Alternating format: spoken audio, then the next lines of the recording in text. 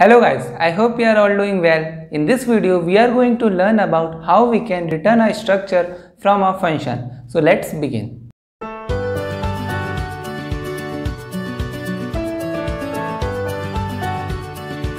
Let's take an example in which our program is storing the information of 50 students. We need to require to make a function in which when somebody sends it a roll number, then based on their roll number the student information should be shown. Okay, for example, let's say there are 50 students, so S0 will be holding some values, then S1, then S2 and so on. Okay, let's say the roll number for S0 is 1 and for 1 it is 2 and then 3. Okay, this is roll number, right? Now we need to create a function such that if I send in the function the roll number, let's say I send it a roll number, then it should give me the information, all the information of that particular student. Now what are the information? Roll number, gender and average marks, right? So each student is holding the information as roll number, gender and average marks. Then later on we need to make a function in which somebody will send us the roll number, and based on their roll number we will be fetching its other information, that is gender and average marks. Okay, now in the function prototype, in the return type we will write the data type of structure, basically struct students. Okay, so I'll write here struct students. Okay, this will be our return type for our function. Okay, return type. Now after that we will write, okay, what is the name of our function? So we will write here, let's say get data. Okay, and then what it should accept? It should accept a value of type integer, right? So this will be our function prototype. Now I will make here some variable. Let's say first of all a variable for holding roll number. So I am writing here only roll, and then an additional structure variable struct students, and then let's say temp. Okay, now after that here I am assuming that all the code for storing the information has been written already. Okay, if you don't know about how to write it, I had described it in the previous video, how we can take the input of the information, right? After that I will be storing the value of roll, okay, to ask the user, okay, what roll number you want to search. So we can write here printf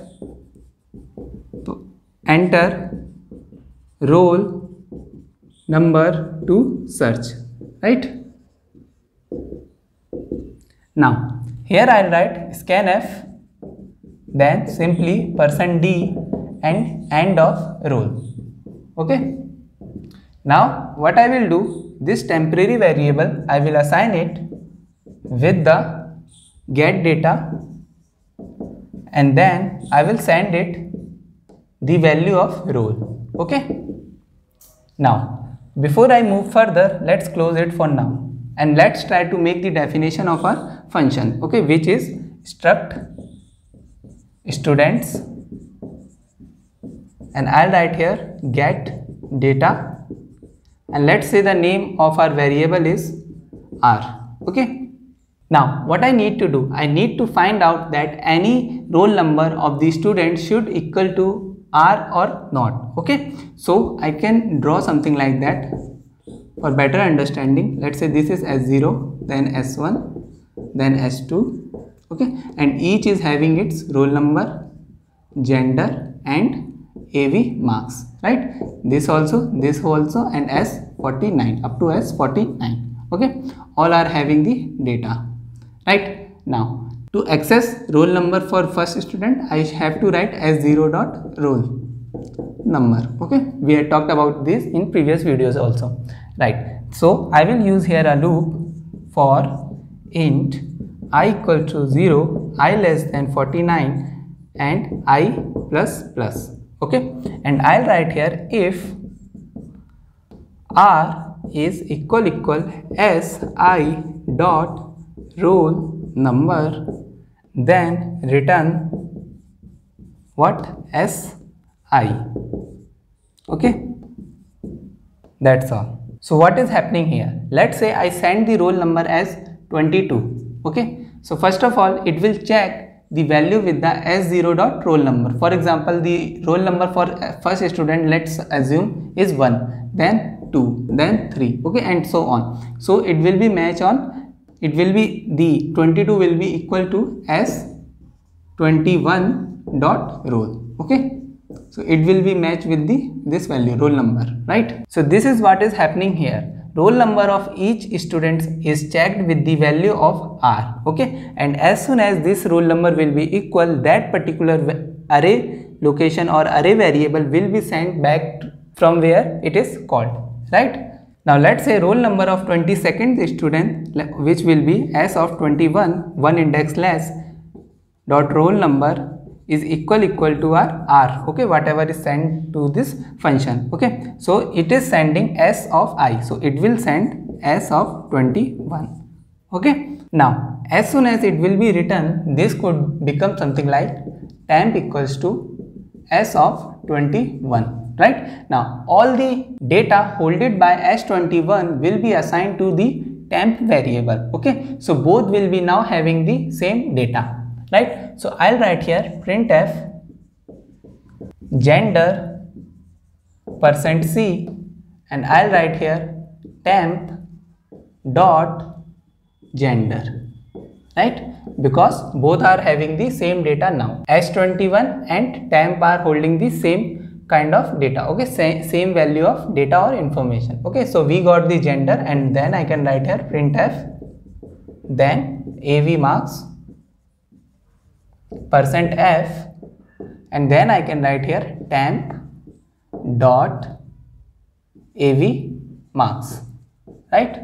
And that will be all, okay. So here it will search for the value, and now here it is returning us the structure variable, okay. Now this is for the array of structure. You can also return the normal variables. For example, here instead of returning, let's say these s50 is not present, then you can write a simple variable. Let's say s1 is there, s2 is there, then you can also return the structure variable as s1, okay. So there is no problem in that, okay. I had told you according to the array of structure because this is what mostly used, okay. So remember that this is how we are using it.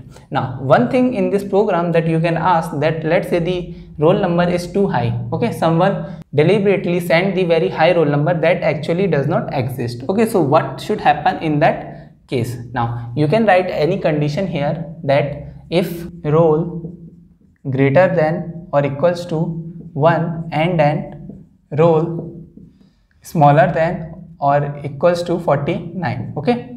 When this condition will be satisfied, only then do this, right? Else you can write printf and then write invalid roll number, right? And that will be all, okay. So you can go with any condition, you can make condition here also, but it is up to you how you are making your program and what logic you want to follow, okay. But the main thing here is that we return structure variable with this method, okay. In the return type we write our struct and then the name of our structure, and here we return the structure variable, okay. It is similar to returning an integer value and float values, just we saw in the previous videos of function, right? So both are nearly the same, but here remember that our return type is struct student, okay. Now one more thing is that, let's say that I had made another structure of name, let's say teachers, okay. So struct students will not be able to return the variable of type struct teachers, okay, because both will be mismatched, right? So keep in mind that, okay. So this is how we return structure variable, okay. So I hope you get the idea for this, okay. So that's all for today guys. I hope you like the video. If you have any doubt, please comment it down. Thanks for watching, and I hope to see you in the next video.